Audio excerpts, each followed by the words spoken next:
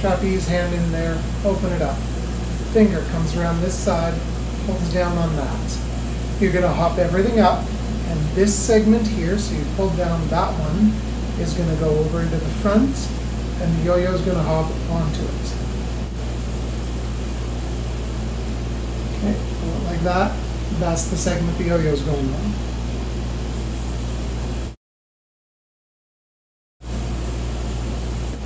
Next step, this slack down here is going to drop onto the yo-yo, so the string segment closest to it falls on the inside of the yo-yo. If you miss, that's not the end of the world. You can just lift it up and hook it on.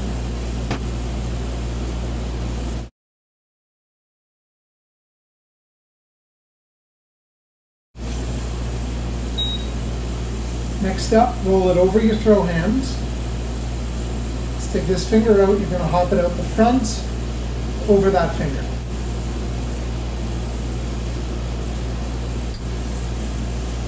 Undermount, drop.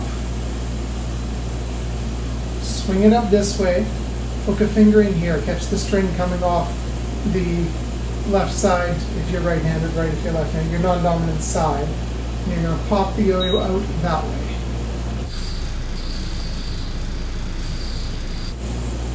Next up, this loop that's now around your finger is going to go around the inside of the yo-yo like that. But you're going to give it kind of a throw down as you swing the yo-yo back. So the easy way to do it is to actually just swing the yo-yo into there. If you want to add a little flash to it, you flick it in. I missed.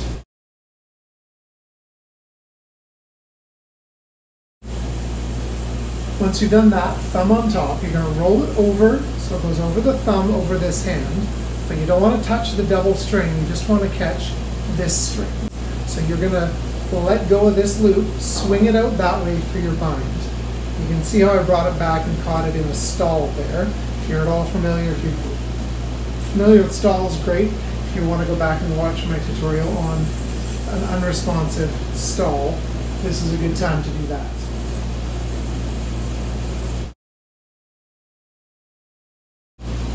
You can see how I popped it into the bind, caught it in the stall there.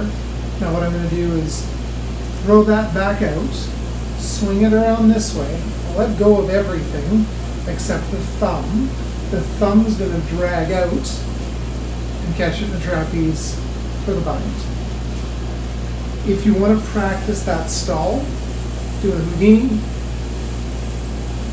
undermount and cross, and practice tossing that out for the bind. This is a terrible example, and stall. So that's one way to practice that. Otherwise, have fun, good luck, and enjoy.